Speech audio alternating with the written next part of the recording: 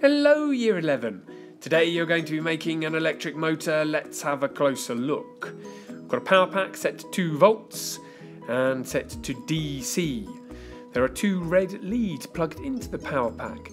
Those red leads end in crocodile clips which are connected to 2 green wires.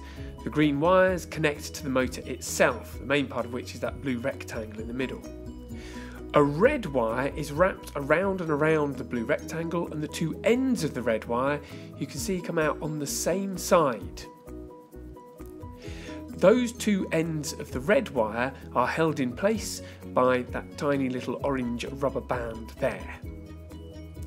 You can see that the circuit connects where the 2 ends of the green wires are just touching the 2 ends of the red wires. So there's the 2 ends of the green wires there, and they are just touching the 2 ends of the red wire there and there. So this means when you turn the circuit on, an electric current will flow through the green wires, through the red wires, and the motor will get a little kick, it will spin. Now you can see when it spins at just 90 degrees, the wires are no longer touching.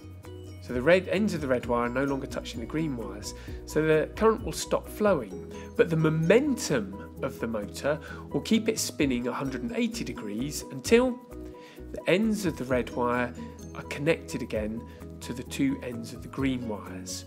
And once they're connected, the current will flow and the motor will get another kick in the same direction, that's very important, and it will continue until it's spun 180 degrees and the wires are reconnected again. So when we switch the motor on, you can see that it just keeps spinning.